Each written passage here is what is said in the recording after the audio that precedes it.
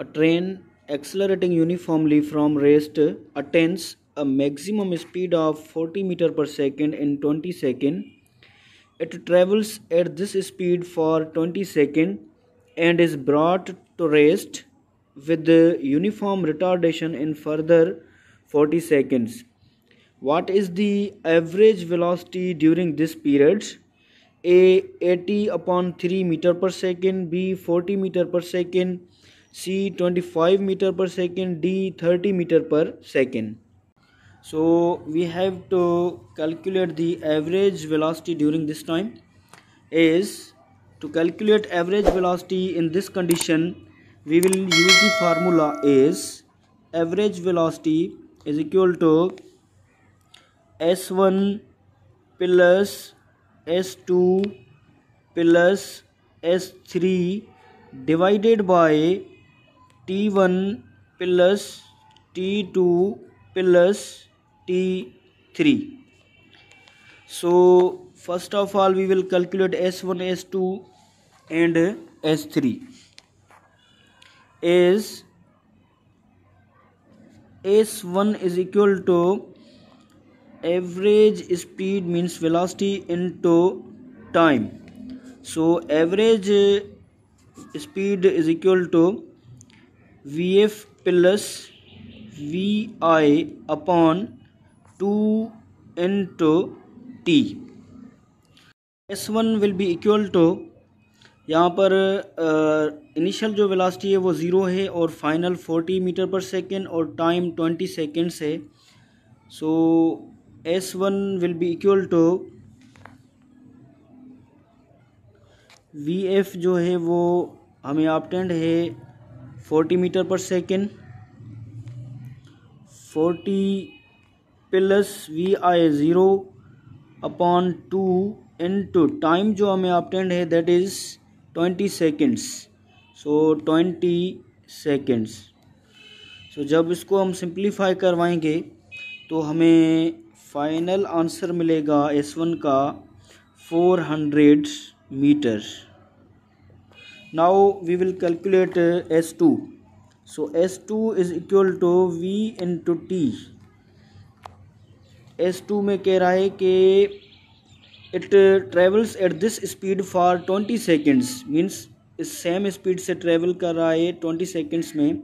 So s2 will be equal to v into T. So v हमें 40 और t जो है वो टाइम हमें ऑब्टेंड है 20 seconds. So 40 into 20. So it will be equal to 800 metre. So s2 भी हमें ऑब्टेंड हो गया. Now we will calculate s3. So s3 is equal to vf plus vi upon 2 into T. Hair vf is 0 and vi is 40. So by putting the values, s3 is equal to vf is 0. So vf is 0 and vi is 40 upon 2 into time जो हमें दे रहा है that is 40 seconds. So time put करेंगे 40 seconds into 40.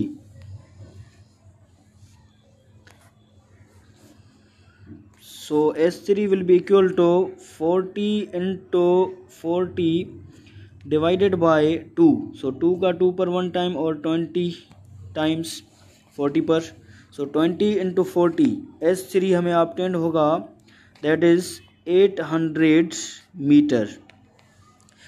s1 s2 और s3 हमें obtained हो गए और t1 t2 और t3 भी हमें ऑब्टेंड है. t1 है 20 सेकेंड्स, t2 भी 20 सेकेंड्स है और t3 जो है वो 40 सेकेंड्स है.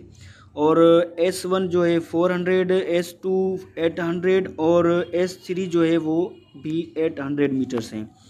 So finally to calculate the average velocity v is equal to s1 plus s2 plus s3 upon t1 plus t2 plus t3. So average velocity will be equal to s1 is s1 is 400,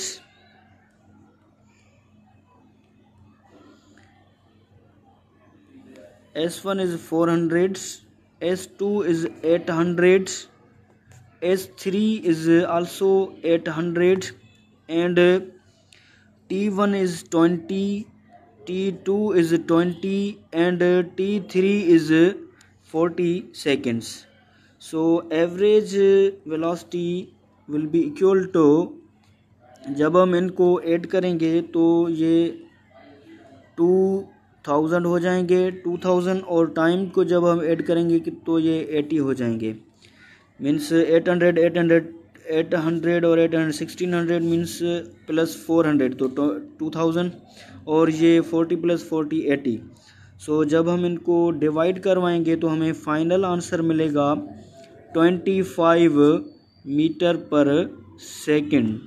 so the correct option will be C, 25 metre पर second.